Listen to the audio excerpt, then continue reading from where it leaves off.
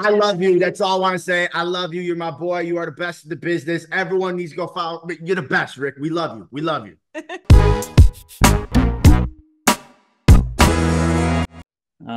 Let's say, all right, Joe, let's start with you. Obviously, you come from a different kind of background of reality TV than the rest of the cast. What kind of expectations did you have heading into the show? Zero expectations. But I just honestly, I wanted to have a good time. It was a new experience, so that was kind of my mindset going in. And the truth, like there are a lot of Bachelor people that are now starting to go on different competition shows and doing pretty well. So I don't know what it Mhm. is about our franchise, but um, yeah, I think we do okay in other shows. So I went in there feeling good. Justin, episode three. One of my first times I've ever seen this happen. We had a competition thrown to ultimately get you tossed out of the house. That didn't exactly go the way that it was planned. What did you think about the plan when you found out about it? That's right. I was gobsmacked. You see me in the challenge. I'm like, everybody, you did good. High five. You gave it your all. The teacher and me was like, it's all right. We'll get them next time. And then Lauren is like, Justin, now that was an act. Did you see that performance? I'm like, Mm. girl, what are you talking about? And so for me, I just thought this is not what I signed up for. Okay. I would understand if I was going on Survivor, Big Mhm. Brother, you know, a show that entailed the challenge or something like that. This is The GOAT, hosted by Daniel Tosh. Mhm. I mean, are we serious? CJ said it in the trailer. I'm not going to be that invested in a show called The GOAT. So I was a little like shocked, but then when I heard who rallied and choreographed the whole scene, not so much. I think I was just more like disappointed. Like, you guys, look, we all came from this, different walks of life. We're living in a house together, sleeping on twin beds. Let's just have fun. Let's Mhm. have fun. I mean, we're competing in an untalented talent show the day before in front of William Hung. Let's have a good time. And I just didn't think it was in good spirit. But here's the thing. No, it It is You a and wasn't. I competition. really competed in that competition together because we went That. yeah, let's do it. I got you at the end because I was really dizzy when we were on the thing. Put Joe against me. I knew they were like, you're going against Justin. I knew it. So I was like, he has long legs. Get through those tires. I But caught you you at do the this. end. I caught You you at the did. tires. I caught him. So I want a rematch. But yeah, season two, y'all look out. We might be making an appearance for that one challenge. But One challenge, one challenge. And then, of course, obviously, CJ, you played a pivotal role in that plan not coming to fruition. What kind of made you want to flip sides in that moment? I think there was no true girls' alliance. It just was messy. We got Tasha, like they flipped immediately. I don't know what they're talking about with the girls' alliance. And for me, I had formed a really strong relationship with somebody, and that means more to me than a silly show, you know? And I felt the need to stand up for you can't just push people around, you know? And I think that everyone thought that I was this sort of person, and I'm not. I'm not. I And think people probably thought that they could just control you. And you were like, no, not me. I love Lauren, and I really was not trying to come for her at all. But, given my options, I had to do everything I could for Justin. Absolutely. All right. So we talked, you mentioned it. We had the Untalented Talent Show. Joe, first to you. My question is, do you have a hidden talent? I have no hidden talents though. When I found out we had to do a talent show, I was like, "Oh, you gotta be kidding Joe, me!" you marketed a spaghetti sauce. Yeah, but I can't. Yes. But I'm not gonna be able to perform that in a talent show. But wait, did you actually Yes. make the Yeah, concoction yeah, of it? but I What is wouldn't it? be, in a talent show like the one on the show. Like, yeah, no, no real hidden talents. Yeah, what you see is what you get. That's my, that's my. CJ, You are true. CJ, True. do you have a hidden talent, CJ? A hidden talent. Mm. Yeah, she's hilarious. I can't even believe you're Oh, thinking oh, about I'm this. sneaky funny. Sneaky You're funny. hilarious without you're Well, that's not good that you hide it. she's hilarious without having to be funny. She's hilarious. Literally. I'm like, I don't know why I'm trying to help y'all find y'all's hidden Yeah. talent. Right. To pull out of us. Yes, I'm like, you're so much more than just a beautiful, striking human. You are Oh. funny and candid. And you just wouldn't expect that. I don't think you would be like, you would look at CJ and go, that's a comedian. She's a comedian. This lady right here is a comedian. I'd buy a ticket to the show. Baby, I think I found my talent now. I think it is finding the light and really the darkness and having fun when it got so intense, and finding your group of people that made you feel grounded and enjoy a show called The Goat. That's the dumbest thing. And that is a talent, girl. You did that well. All right, so this is a fun one. You guys all come from different reality TV shows. Which of your former fellow castmates would you like to see partake in a possible second season of The Goat? Justin, first to you. Oh my gosh. Okay, which contestant I want to see go back on The Goat? Go for season. Which former castmate you had on one of your other reality shows would you want to come on one The of Goat? my other reality shows. Ooh. I mean, does RuPaul count? Because Yes. if RuPaul walked up into the Goat Manor, everybody say love. And they tried to come for her, that lady would be sashaying away people left and right, honey. She would be, that would be hilarious. I mean, to Yeah. see RuPaul on another show outside of Drag Race is my ultimate dream. Whether it be the Traitors, the Goat, something. Please, please. But I'm also manifesting that me and CJ go on the Amazing Race together. So if Amazing you know Race. someone, please tell them to give us a call. We're in. I'm posting it. I'm going to post it tomorrow, like producers. CJ, what about you? I would have to go with Nikki Glazer because she is multi-talented, super serious, and her work ethic is unreal. She's really good with people, and she's funny. Mostly she's funny. And this show needs people that can bring that, because it's Daniel Tosh. This is chaos. Joe, what about you? I mean, I would say my wife, but I don't know if I want to do that to her. Oh. I don't know. I don't know if she deserves it. So I'm gonna go with Kenny. Kenny from my second season of Bachelor in Paradise. I think he would be so much fun to watch, and he has the perfect personality for it. Good. How are you, honey? I'm good. I'm excited. Jason, sorry, I don't even know. I got the giggles this morning. Jason, first to you. You kind of come from a different kind of competitive background than the rest of the cast here. Obviously, so does Paolo here. But what kind of expectations did you have heading into the show?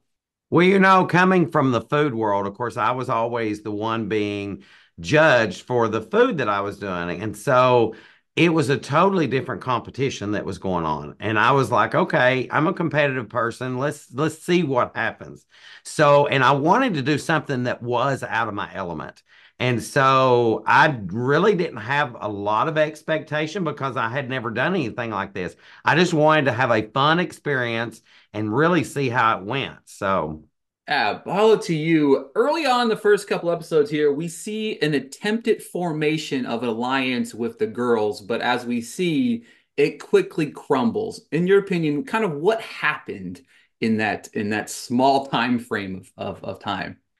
Well, to be honest, I feel like it's a lot of people and people that you don't know that you just met and you're trying to create something, but it doesn't work always the way it wants because you never know. Like we can have something with the girls, but we don't know when the girls are talking with somebody else. So it's hard to keep up like an alliance, but we're trying to keep the girls together. That's what the whole plan was.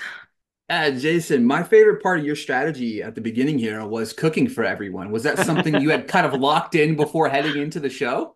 well, yeah, going into it, I mean, that is the one thing that I knew I had in my pocket was cooking. So I thought, if I can keep everybody fed and happy, either they'll get real fat and they can't do the competitions, or, they're going to say, okay, well, we've got to keep the chef because he's got to keep cooking for us. So I had that to start out with. So that was I kind of thought about that before we went into it. So yeah. Yeah, I love the strategy. I mean, it works. I mean, everybody was munching, and it's like, how do you get rid of the one person feeding us? You know what I'm saying? I loved it. Exactly. Yeah. You can't. You just can't. Exactly. Paolo, we see early on in one of my favorite moments, just because obviously at the end of the day, it looks like y'all were having fun, but there's a lot of drama, all that good stuff. But we had a competition thrown early on in the show. which obviously ends up backfiring. Were you kind of shocked to watch it kind of unfold the way that it did? Yes, I was very like I didn't want to do it. I have my doubts. That's like I came to do this show like I have no idea. It's my first time doing something like this. But you know, you want to believe in the people who have more experience and you follow through with that, but it was a big mistake. It was a big mistake. And I don't think if I ever do a show again, I don't think I will do that again. No, I'm good.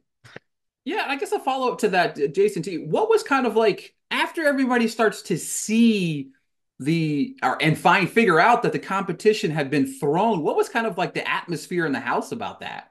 Well, you had certain ones of us, like Pal and myself, were so competitive that we were like appalled at this. Why would you do this?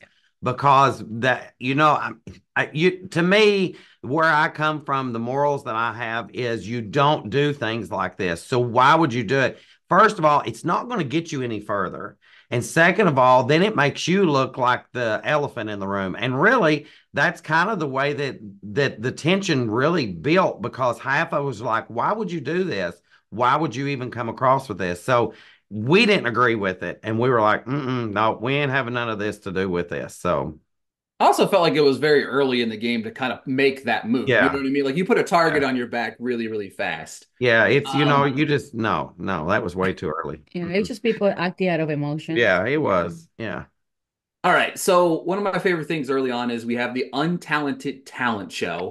Oh, good Lord. But I won't make you relive that out, even though you probably did when I said that. But I want to know, Paulo, first to you, what is your hidden talent?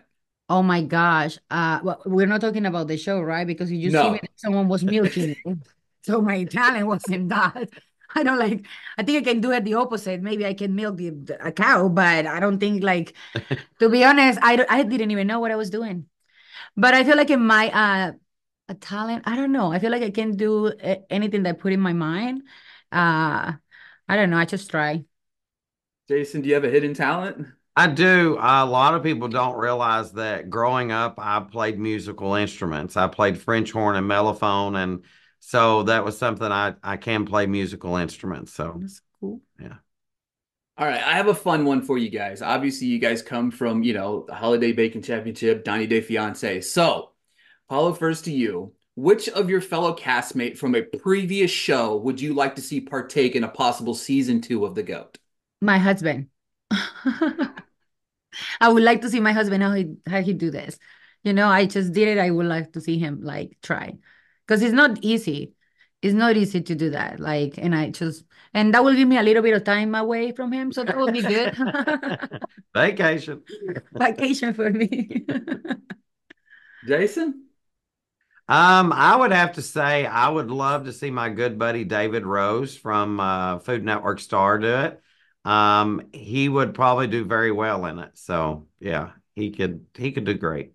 All right, my final one is both to you, but Jason, to you first. And one of my favorite aspects of the show was the competitions, right? The creative way that they made these competitions. Jason, first to you, what was your favorite competition you competed in? Oh gosh, probably my favorite one that I competed in was gosh, I love them all. That's the thing. Like they were all so very good, so very thought out that it would really be hard for me to pick out just one single one. Um, I would have to say not the first one because that was standing on a piece of wood, and I'm not a ballet dancer. So, but I would have to say I enjoyed them all. And if I could do them all again, I would because I really enjoyed them. Paula, do you have a favorite one or two? To be honest, you need to watch the show to see Yeah. what's going on, because I can't choose a favor, and there is a reason why. So that's why you gotta watch the show and see why. You know why? Oh, But I know why. yeah, I'm like, I love them all. I Yeah. love all the challenge, but yeah, some things happen. So That's one of the fascinating things for me is when I was watching it, I'm just like, this is pretty cool. Like this, the creative minds of creating the competitions was really cool. Jason and Paul, thank you so much for your time today. Thank of course, you. thank you for having us. So I guess my first question to you is this. Obviously, your background isn't this? So whenever you come from a different kind of competition or different reality TV in general, what kind of expectations did you have heading into this show? Ricky, I have 9 seasons of my own show under my belt. I roll into a competition show like whatever I get here is gravy. It's bonus. I have a scroll I can roll out. All my reality accomplishments, right? So coming into a show like this, it's just gratitude. I'm grateful. I had no expectations, and it floored me how much I enjoyed being at Goat Manor and how amazing the goat was. Yeah, there's a lot. Obviously, every reality show is going to have that drama element to it, but there's the games. The games seemed a lot of fun. Now, the one I'm going to bring up, we're going to talk about the untalented talent show that we had, which was fantastic. Now, this is where we saw a little interesting strategy really come into play because, Reza, we all know you should have won that competition. You should have Ricky, won. Ricky, what you don't know is we pulled things out of, arbitrary. We picked one. I'm Persian. I didn't watch my parents doing limbo. I don't know anything about limbo. It's not part of my wheelhouse. And they didn't give me any props other than the two sticks and the bar. So I'm looking at all these other contestants with all these props. I had to go and rummage through the leftover props. They didn't ask me to look like a beastly drag queen. That was all me. They didn't ask me to do those freaky dances. That was all me. I didn't think I would have any chance unless I brought some spice to it. But what I learned about competition shows is that people like Davon are there to change their financial trajectory. She's been on 150 competition shows and never won. So she's executing and using every tool in her toolbox from throwing competitions to doing whatever she needs to do to stack her deck. That's not what I was doing. I was there to have fun, make friends, and get as far as I could. Yeah, and I think the follow-up to that is we see obviously the throwing of the competition. We do see that completely backfired. What was it like? We only in the episode that I saw there was only a little bit of like the behind the scenes. What was like the atmosphere in the house once everybody realizes a competition was thrown? So Davon, back channel wise, was doing the most anyway. So it wasn't a surprise. When Kristen was having her outbursts because of those random votes that no one knew who it was, I was thinking to myself, I've seen enough Big Brother to know it's either Wendell or Davon.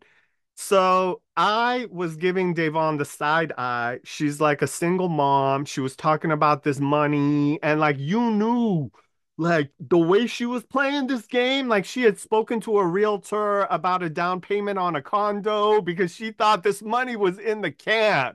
Like I did an impersonation of her in the house that you don't get to see, and I was like, "Hello, Coldwell Banker." Yeah, I'm calling about that listing. Yeah, that one. Well, if I put 200 down, what would my monthly payment be on that? Okay. Oh, I gotta go. Okay, I'll call you back. So that vibe was something that was present throughout, and you just had to kind of navigate around it. Yeah, and I really think that's one of the things I really enjoyed. And speaking of the competitions, these competitions were fun. Like whoever created them, there was some really thought behind them. Was there one competition in particular that you enjoyed more than any of the other ones? I did. It was actually the sandwich one where we were catching the tomatoes, the lettuce, and the bread because the unpleasant Yenta, aka Jill, was making so many disparaging comments about me. Like you would have thought I had a frenemy, an enemy in the house. Every chance this lady got, she was throwing me under the bus.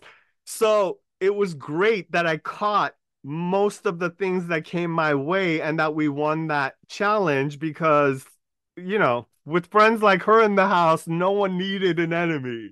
For sure. And obviously, this is a mixed bag of reality TV and just personalities in general. Was there Yeah. somebody that kind of maybe surprised you that you maybe befriended within the show?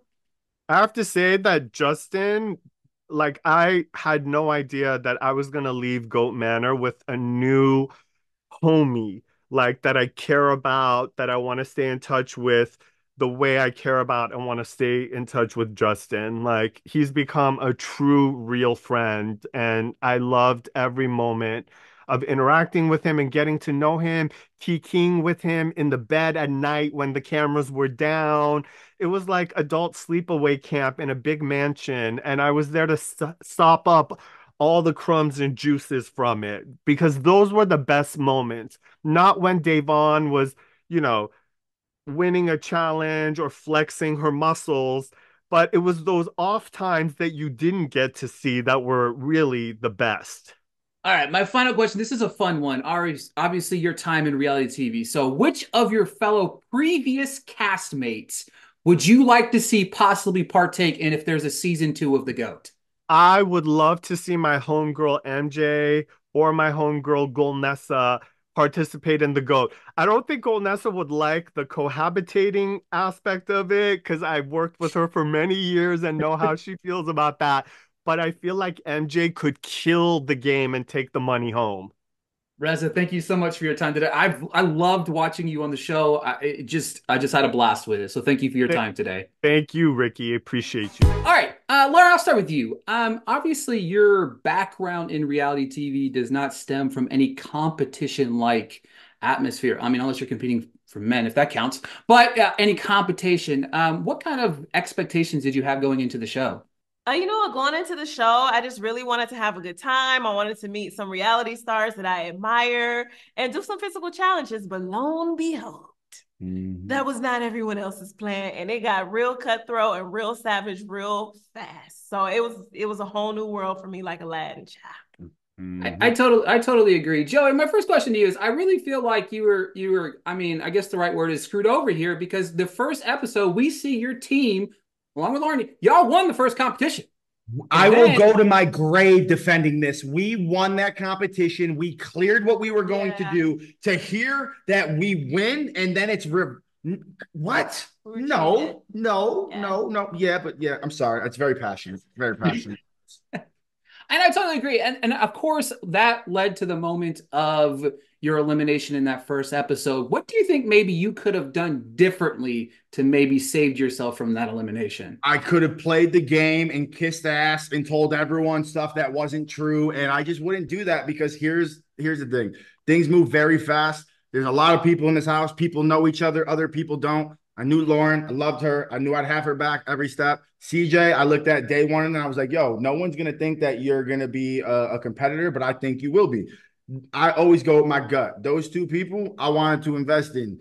Everyone else I was unsure of because I don't know these other shows. I don't know these other people. They're all nice. But like, let's say like Jill. I love Jill Zarin. Yo, Jill Zarin's the only human I've ever met who can talk more to me.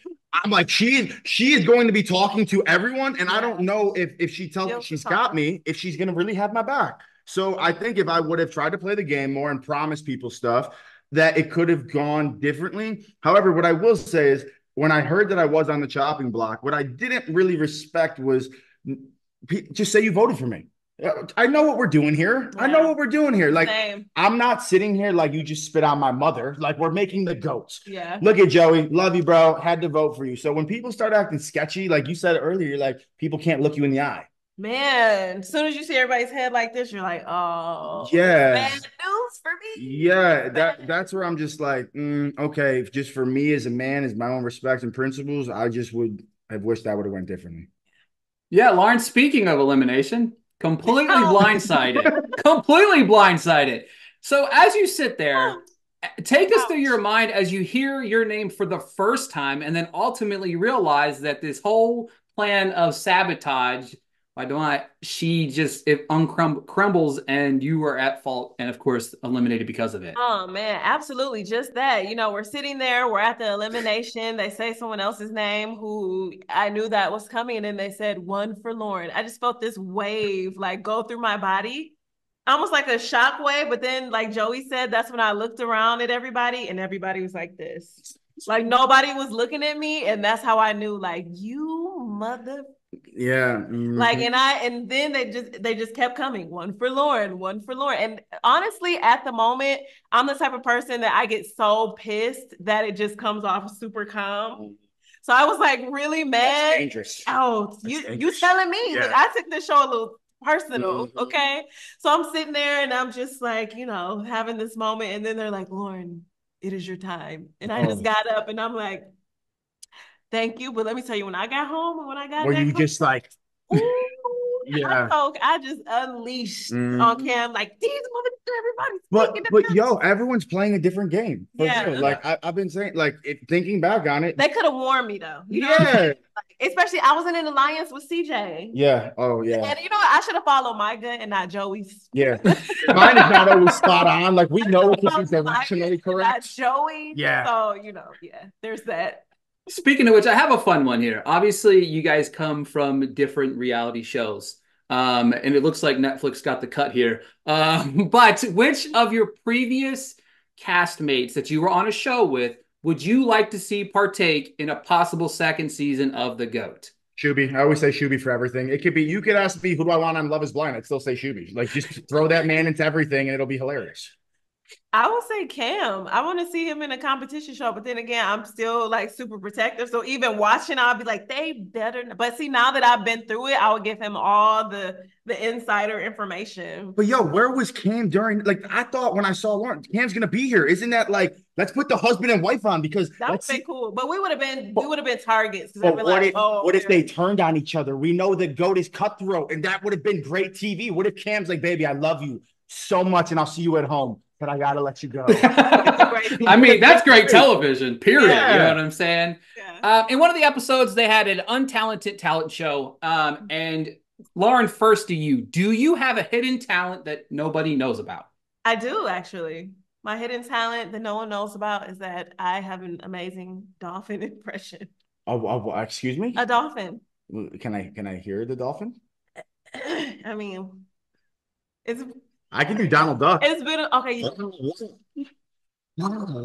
was aggressive. I've been waiting 30 years for this, and the moment just came. Now I need the dolphin. Yeah, okay. Let me because this is Wow. Okay. I'm picturing it.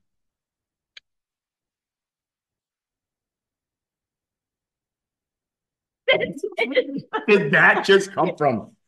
What? Excuse me? Yeah, that's my dolphin impression. I don't even know how I realized I could do that. It was just like one day. I don't even want to comment. It'll cheapen the experience. That was beautiful. I was just in SeaWorld and I saw the dolphin who's got to be freed. I saw it all. It was gorgeous. I mean, it's a talent. Everybody. Hey, that's exactly what I was looking for with this. Joey, hidden talent. Yeah, I mean, I'll be honest. I think the ability to spit any Eminem song, like I could do the fast part to Rap God. Hidden talent. I'm an actor. Most people don't know that. They will know that in my movie releases because they always, say what you're an actor. No, you're gonna see. And yes, and it's not. Y'all are gonna see. Yeah. So I mean, things like that. But if I had done the show, I think I would have done some stand up and just made fun of myself for a lot of things because there's a lot of material there. I wish you couldn't pick. No. Lauren, I do have a question. I would like to follow up. The sound was not. I need it. Is there any way you can do it a little bit louder? We didn't. Oh get the my dolphin. God! Stop. I need one more. It wasn't very loud. You. You know what I mean? We'd love to get it on. I'd love to capture it. You know what I mean? I cannot do that. This is how you're a star.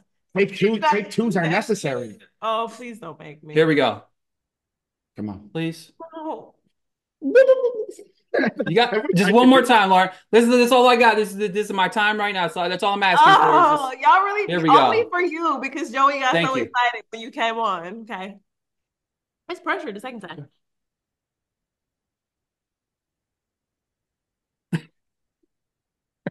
I feel like you had the sound the first time. You just wanted. I swear to God. I didn't. Joey, Lauren, Ricky, I love you, buddy. I can't love believe you, I Joey. did. Lauren, I love you too. Love you guys.